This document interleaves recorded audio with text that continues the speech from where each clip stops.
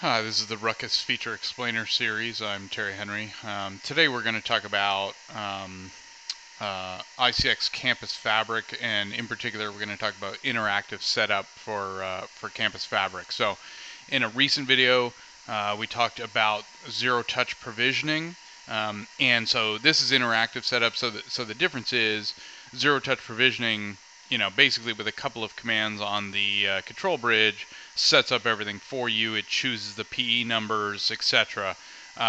With interactive, we have the ability to specify what those PEs are. So if we don't want to use, say, the default PE numbers of 17, 18, etc., we can choose to change those on the fly.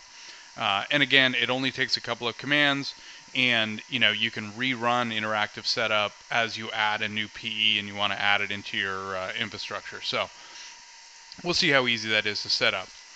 So what we're going to build today is, again, 7750 is your control bridge, and then for PEs or port extenders, we're using a 7450 and a 7150 compact, and then a 7150 48-port PoE device. Now, a couple of these are actually linked together, and so we should see that in the discovery. It should discover that loop, if you will, and configure that for us. So let's hop over to the terminal and we'll see what's happening. So I'm on my 7750, right? So a couple things we got to do. First thing we have to do, go into config T. We have to turn on LLDP. So LLDP run to turn on link layer discovery protocol. So big part of SPX or 802.1BR is to use LLDP. So we need to turn that on. So that's how it's going to discover its neighbors. Then we do an SPX CB-enable. So this turns on the control bridge, right? So it says it's now an 802.1BR control bridge. If I was running spanning tree on this router, it would have asked to reload. So that's a one-time reload, but in this case we're not. So we have it in control bridge mode, and then we have to add our SPX ports. So we do an SPX CB-configure, put us in configuration mode, and within that mode there's a few things we could do: add lags, add PEIDs, etc. But really all we're going to do here is add our SPX ports. So which ports on our device are connected to a PE, or a potential PE at least, right? So we'll do 111, 112, and then I'm going to also do a 40 gig port, so 1/2/1. So I've got my 3 ports. So look at the configuration. I've got control bridge enabled, and under configuration I've got SPX ports 1, 2, and 2.1 configured, right? Nothing else on this device. It's basically just the default plus LLDP run is turned on. So now I can drop out of here and do an SPX interactive setup. So interactive -setup. And then it asks you, do you want to change the IDs? You want to convert, discover and convert new units, or discover and convert existing or new standalone units? So we're going to do number 2. We're going to discover and convert new units to PEs. So it's going to go out and probe the topology, right? So it uses LLDP or an extension of LLDP to probe those devices and find out who's out there. And so here it's come back. Let me just scroll up a little bit. It's come back and it's saying, number 1 here, it's discovered a 7450 24P. So we know that. Here's its MAC address. We've discovered the 7150 compact.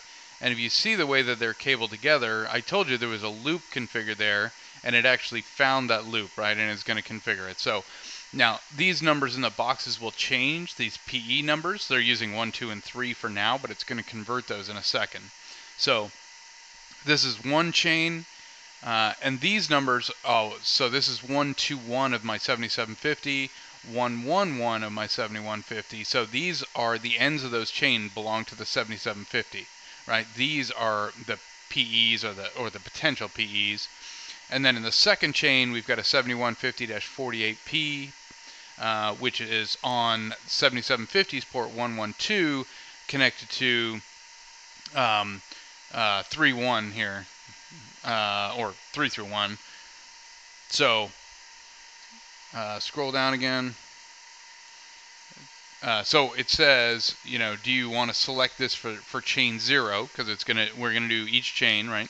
There's 2 chains, and then it wants to know what IDs you want to use. So default is 17. We'll change that though, just out of interest. So we'll use 20, and then it's numerically it's going to go 21. It would have been 18 otherwise, but we'll say 21. That's fine. And then on our second chain, and then it's just saying, are you sure you want to do this, right? So here's going to be your port numbers: 20/3/1, 21/3/1, etc. Right? So it's just saying this is what your topology is going to look like. Are you okay with it? So we'll say yes. And then here's chain 1, so we want to also convert chain 1. The default is 23. We'll use 22 just to keep them numerical. So now it is going to look like this. So the port number is going to be like 22/3/1 connected to 7750's 1/1/2. So are you okay with that? We'll say yes.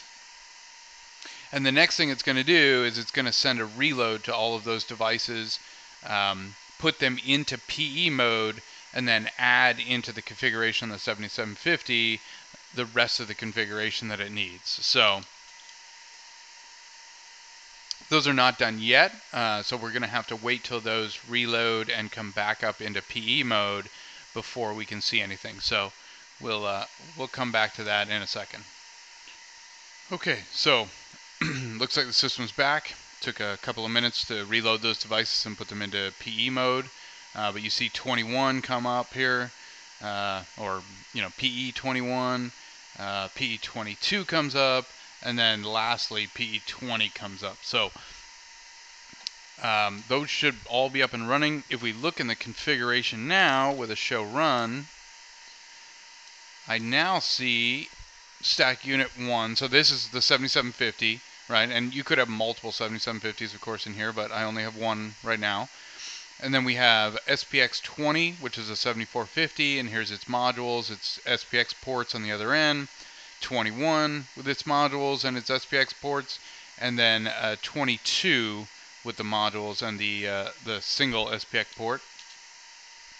And then it's also added the PE IDs into here, right? So out port 111, we've got 21, port 20, and those are connected in the chain, if you will. And then on 112, we have 22. So with a show SPX, we see all of our new units, what type they are, that they're all in a ready state, and then we see the physical topology. So that's pretty easy. Works as easy as that. And when you add a new unit, then you can just run that interactive setup again to have it discovered and add the new unit into the topology. Okay, so easy as that. Thanks for joining, and we'll see you next time. Take care.